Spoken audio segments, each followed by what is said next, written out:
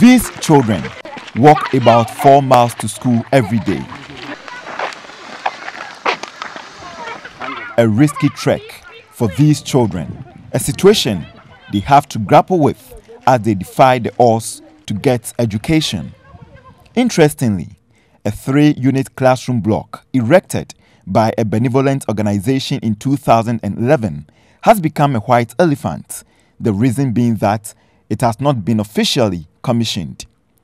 A completed classroom block sitting in the Aprede-Kwamanteng community has been reduced to a decorated doll, while children go through harsh conditions to access education.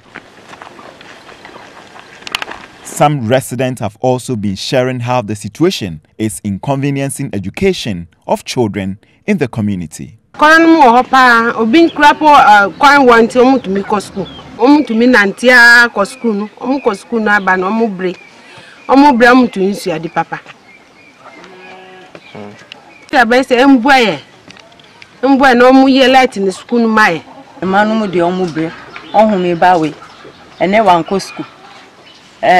babe fanu no kanu ama akoda kitikiti obe 90 baby o koda we be 90 asana obe ko school no se wo fasa kwa esukura wo bre na so akoda kiti wa we obe 90 se wo si da bia obe tua ti se 7 cedis asana wo babe ko school ana 10 cedis asana wo babe ko school dakro.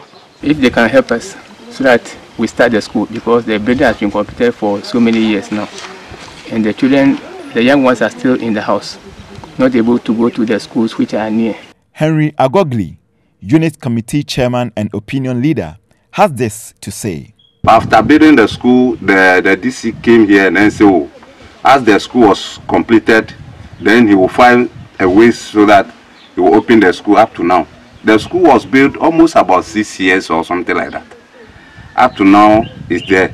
They didn't open it. So if the new MPP government can help us this time and open it for us, I think we will like it. Efforts made to get MCE for Aprede North Municipality, Dennis Abuaje, proved futile.